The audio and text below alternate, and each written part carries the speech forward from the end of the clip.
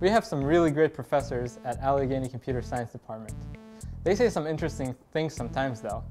Here are some of the funny and weird things we've heard them say before. My personal favorite OBC saying is whenever he dims the lights or turns the lights off to give a presentation, he'll say, "Don't worry, I'm not going to steal your wallet or anything," and it always makes me laugh. I'll never forget how Professor Caphammer would start off every lesson. He would show us the whatever context we were learning, and he would stop and stare at us and say, "Okay, now what is this about?" And everybody would just give him this blank look, and nobody ever had a good answer. But then he would go on to explain it to us, and it was always comical because that's how we started every lesson.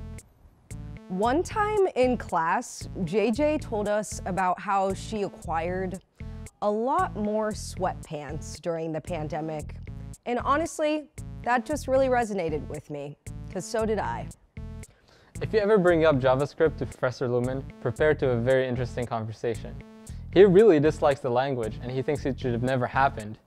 I just find it funny because it builds all of the internet and it's so popular. Also, honorable mention definitely goes to Dr. Caphammer for his "We are officially on a roll."